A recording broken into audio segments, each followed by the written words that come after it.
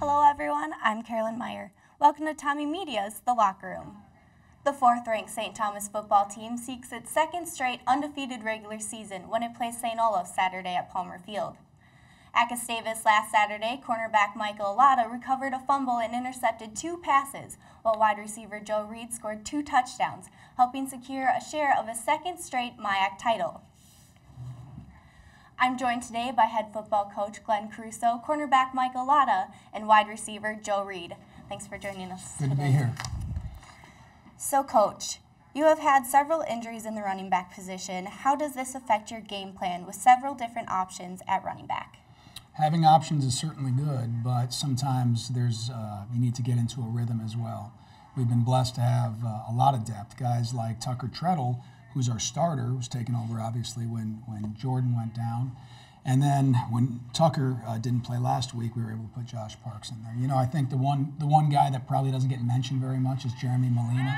He doesn't have all the touches and carries and touchdowns, but he does the yeoman's work, and he's a really impressive young man and very selfless. Your team definitely knows how to handle adversity. And Michael, you are 1 interception away from tying the school record. What is your secret?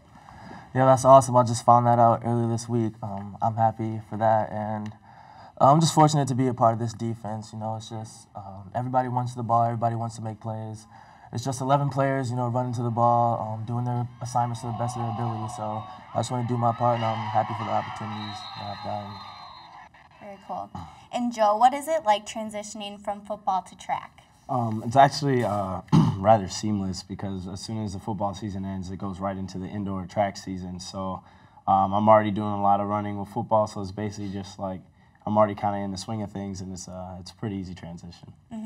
And does track enhance your football skills in any way?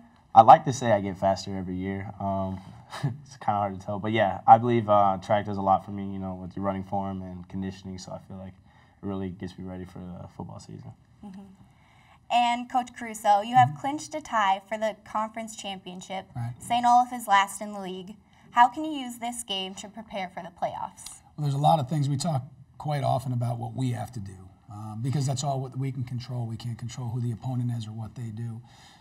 So certainly finding that balance of rhythm that we were able to find a little bit the last couple of weeks, continuing to be dominant in the defensive area. And really this week is mostly in my mind and hopefully our team's mind about honoring these beautiful seniors we got. I mean, these are 2 of 26 guys who are very, very near and dear to our hearts and have worked tirelessly for this university and selflessly for this university. And that's part of the reason why I love them so much. So our actions and our efforts this weekend all go to honor them. Excellent. And we'll be back after this short message. Barbers learn the traditional techniques of barbering. We utilize straight edge razors. We do a lot of clipper cuts, a lot of tapering, fading. I've been in this location for 12 years. I have clients that have been cutting their hair since they were 4 years old. Get to have conversations with these kids, and it keeps me on my toes. And now it's time for this week's fan question. Michael and Joe, Junior Sammy Hines was wondering, if you could go back in time and attend any game, which game would you choose to attend and why? A college football game or Any game. Any game? Any game. Probably go back to the national championship game last year and just kind of see what it's like from the fans' perspective and just kind of, you know, cheer yourself on from the stands and go back to Salem again. I'd love to do that. So. Absolutely. That's right. I'd probably go to the Super Bowl where the Seahawks were the last Super Bowl where the Seahawks were in it. Just see, you know, the best defense in the league.